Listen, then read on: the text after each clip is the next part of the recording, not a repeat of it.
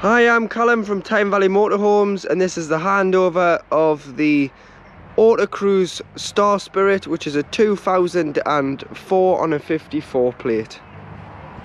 So starting my walk around on the driver's side of the vehicle first. You've got your cassette here, so using the habitation key, which is this black round one, opens this lock. To take the cassette out, there's a small yellow clip. Make sure the blade's closed on the inside of the toilet, which I'll show you when inside. Lift and slide out. You can then carry this to your waste disposal point, remove the cap, press the button, tip it out. Once you've tipped it out, there's normally a tap there, so you can put some water in, give it a rinse and tip out again. And then to fill with chemical, using the cap, it's 120 ml, which is 4 ounces of the blue or the green chemical. And then it just slides back in and clips in.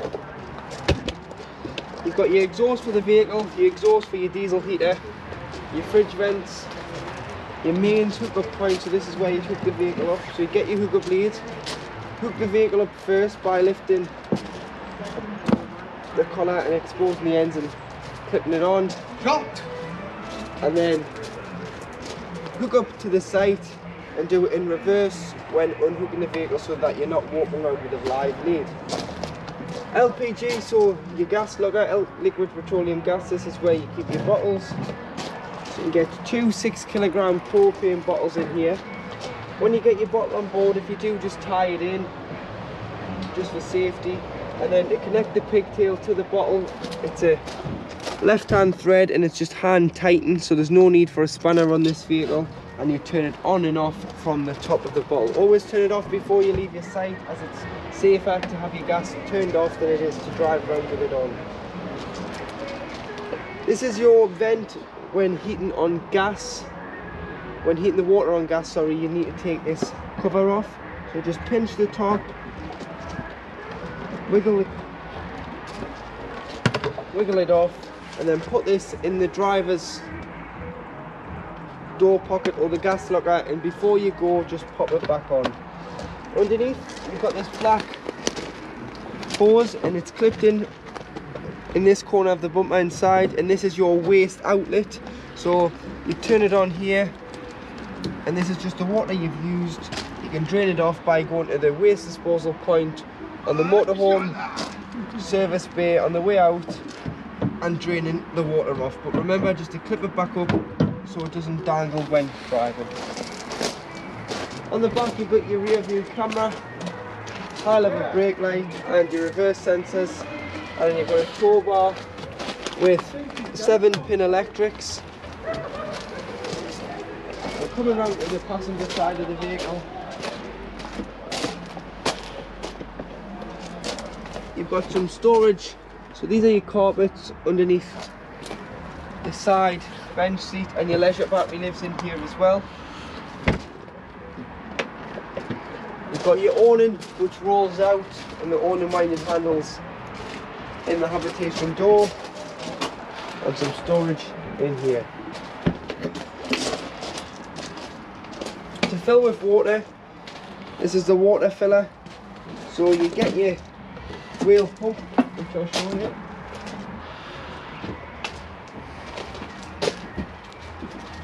There's this one here.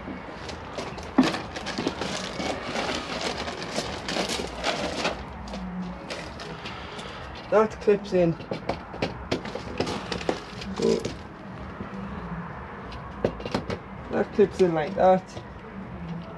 And then you need a aqua roll or a bucket.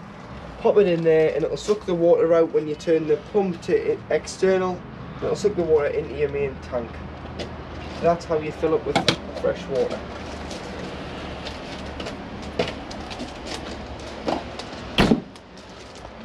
On the wing of the passenger side is your diesel filler, so it opens with a Peugeot key and you'll be able to fill with diesel. And then to get the bonnet open, just underneath,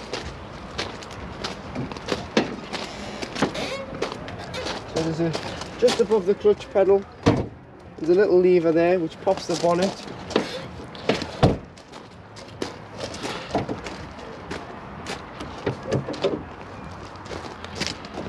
and underneath you've got your battery.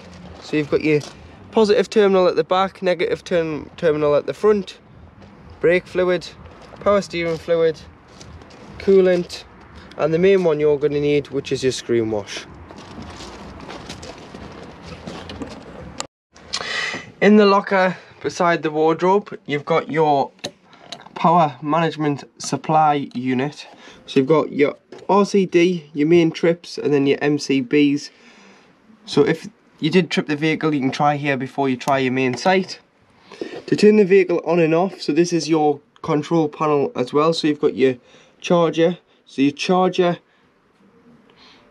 charges the leisure battery and vehicle battery when hooked up, so you can turn this on and off, but obviously just leave it on. When you connect with mains 240 volt hookup, this will come on and start charging the batteries. Your battery select, so you can have it off, so if you want, or you can have it down to van. Van is the leisure battery, car is the carb battery. And then you've got your pump, so should you be wanting to use any water, you've got your external pump where you can fill from outside. You've got your test button here, so you can view the level of your battery, which is your leisure battery, and you can view the level of how much water is in your fresh water tank, which is along the bottom. You've got a switch here for the radio, as it's fitted with a head unit in here, so you can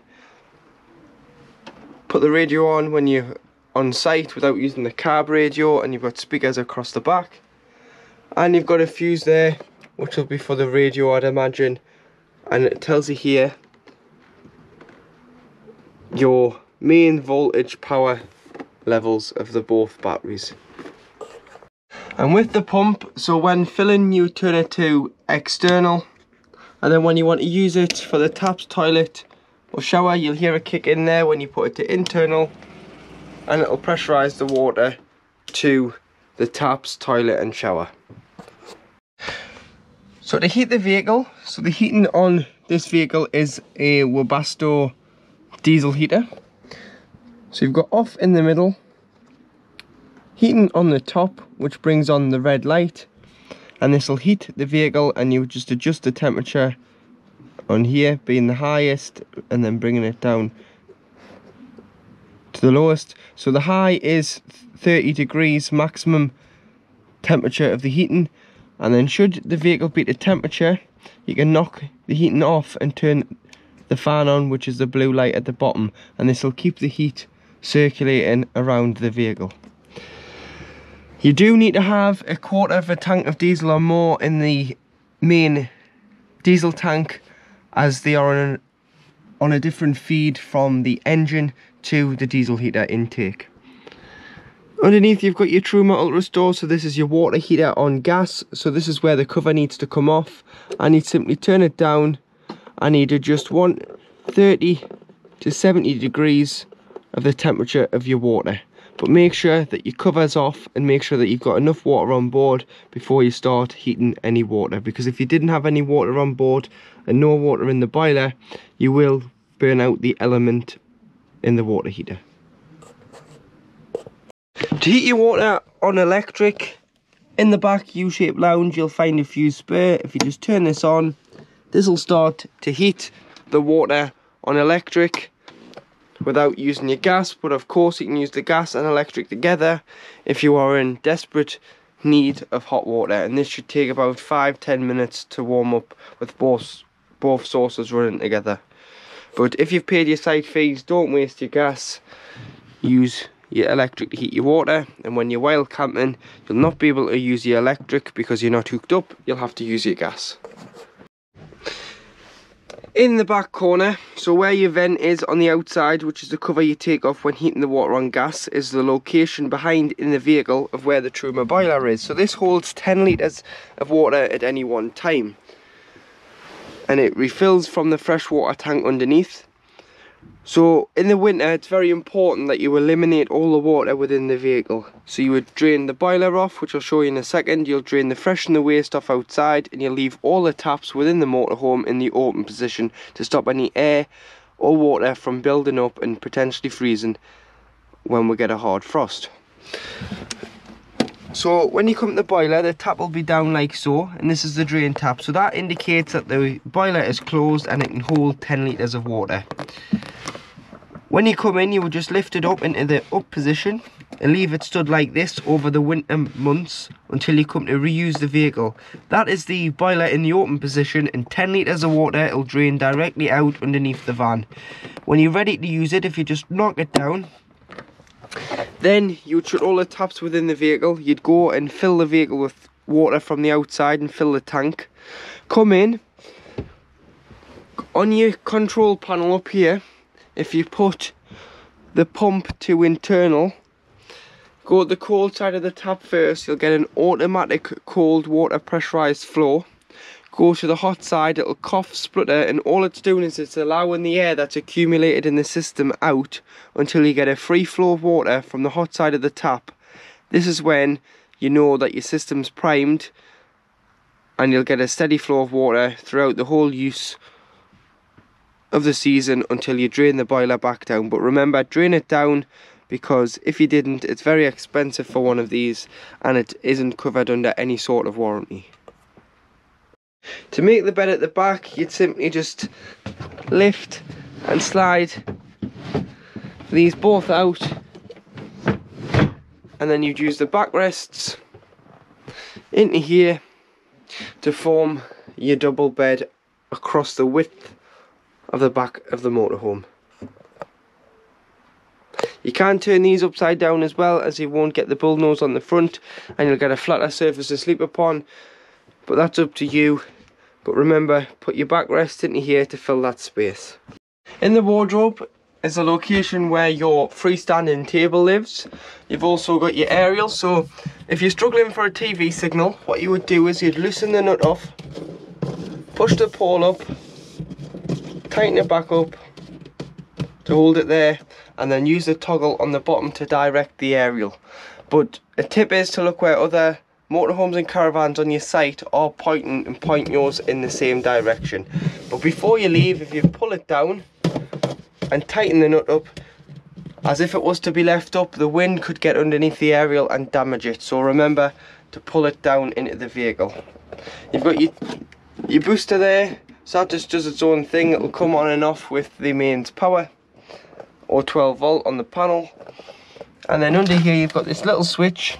This switch here, you've got to turn that on to use your fridge on mains electric, because it's a fuse spur of mains power to the fridge. But I'll go through the fridge in a second. But remember, turn that on before you put your fridge on mains hookup. So to operate your fridge, you've got this little black button at the end which you press and hold, and it'll go off and it'll turn back on. And then A stands for automatic energy selection. So the brain of the fridge will pick out what best source you have on offer. So at the moment we've got a gas bottle on and we're hooked up. It's when to hook up, as it's shown a picture of a plug, and this will work as a mains 240 volt household appliance. If I was to take the hookup out, it would switch over to gas, and then if I was to start the engine, it would go over at the 12 volt setting, which isn't from your leisure battery, it's from the engine alternator. When it's running, sends a feed to here to keep the fridge at the same temperature. So beforehand you would need to pre-chill it. If you're lucky enough to keep it at home, put it on charge a few days before you go away. Turn your fridge on the night before you go away, load your shopping into the fridge, allow it to chill overnight, and then when you're ready to unhook and it's on automatic, as soon as you start the engine, it'll send a feed of 12 volt to the fridge, and it'll basically act as a cool box. It'll get no colder, but it'll get no warmer, and it'll keep all your shopping nice and fresh until you arrive back on site and you either hook back up, you're going wild camping, so it will light on gas, or if you wanted to manually change it over and turn it off automatic, you can just press and hold the square button. It'll move away from the A. As you can see, it's got a manual hookup, battery or gas, and then you just press here. You've got your temperature, 5 being the coldest, so when pre-chilling you may want it on 5. When you put your shopping in, you may want to just turn it down 1, and then that is now lit on gas. So you would just press and use the 2 arrows to move it across, but you shouldn't need to. You should just be able to leave it on automatic and it'll do its own thing. When you're not using the motorhome, it's very important that you clean the fridge out. So take all your items out of it, give it a clean out, and then you don't want to shut the door because it's got a rubber seal on. So all the clean air that you've just cleaned it with, it'll be trapped in here and it'll become moldy, smelly, and all sorts of bacteria and things will start growing in your fridge. So what you've got to do is lift the handle that you would release the door with, and underneath there's a black little clip. Put the black clip into the clip on the frame of the fridge, and it'll leave the door open so air ventilation runs in and out of the fridge when it's not in use. But when it is in use, you've got a handy travel catch on the bottom so you can lock the door so it won't open when traveling. But remember, take the catch off before you open the door, as you'll either break the catch or not be able to get into your fridge. So in the kitchen area, you've got 3, or should I say 4 lit gas rings there. Allow these to cool before you put the cooker hood down. And if you haven't used the gas in a while, prime the gas through by just pressing and holding, listen for it, and then as soon as you hear it, try and ignite it and the gas will come through. Because what you need to do is there'll be air in the lines, you'll need to push the air out and the gas will soon follow. And that's called priming your gas system. Underneath you've got your grill, so you can light that as well. And then once it's lit, if you just keep a hold of it for a couple more seconds before letting go, and all that does is it allows the thermocouple to get warm, and then your gas appliance will stay lit.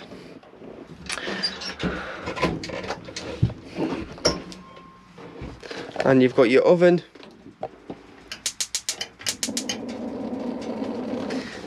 There, so again, keep a hold of it till the thermocouple gets warm before releasing, and it'll stay lit. You may want to remove your grill pan and oven shelf when travelling, as it can rattle a bit when you're driving. And there's your grill pan there underneath.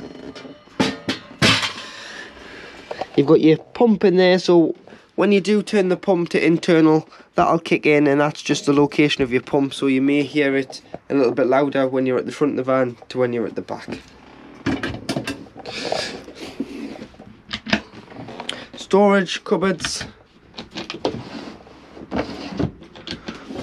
All your lights are individually switched around the van, so you've got lights here, and that one will also turn on the LED strip that the previous customers fitted by the looks of it.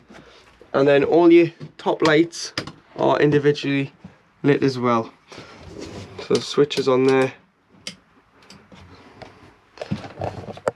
and you can turn them on and off.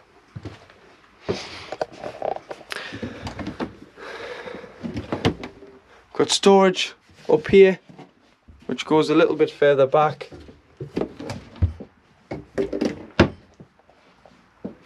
And then as long as your pump's on,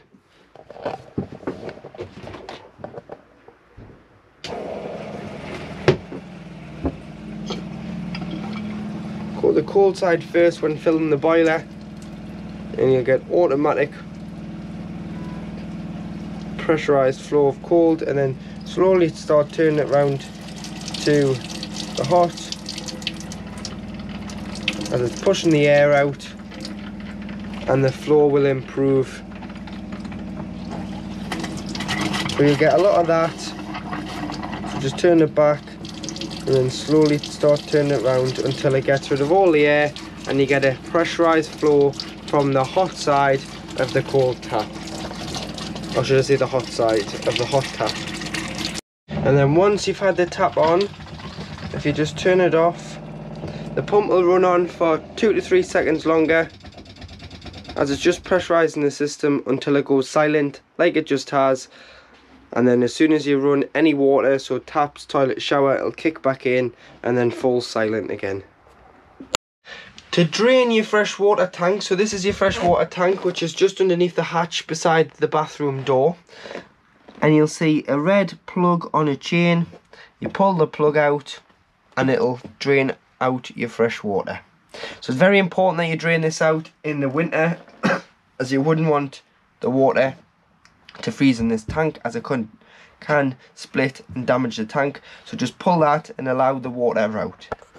But you would do this in the winter if you weren't using it for a couple of weeks, or if you've taken on a source of contaminated water, you would drain your freshwater tank down. To operate the toilet, make sure the pump's on. On the back you've got a blue button here, so you just press it and it will flush the toilet. So always flush before use. It'll lubricate the seal between the blade and the cassette. And then on the side here you have a grey lever. Slide this to the right, open the blade, everything will then go into the cassette. Once you've finished, flush and close the lever, which is called the blade lever, back to the left hand side to the shut position.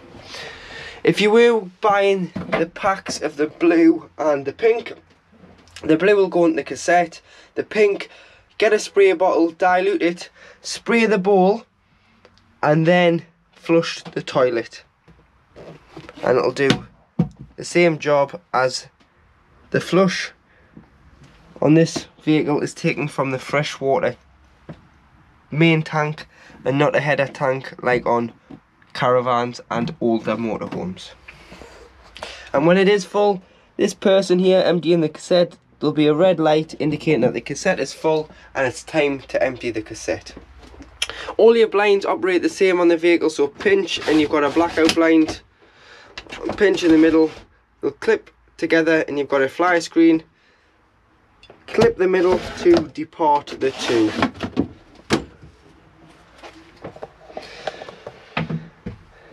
Remember, also when winterizing, if you remove this hose, lie it in the shower tray and take the shower head off and leave all the mixers open, it'll stop any water coiling up and freezing in the pipe. To lock your habitation door, you just push this black surround down and that'll lock the door. Go for the handle behind and it will open.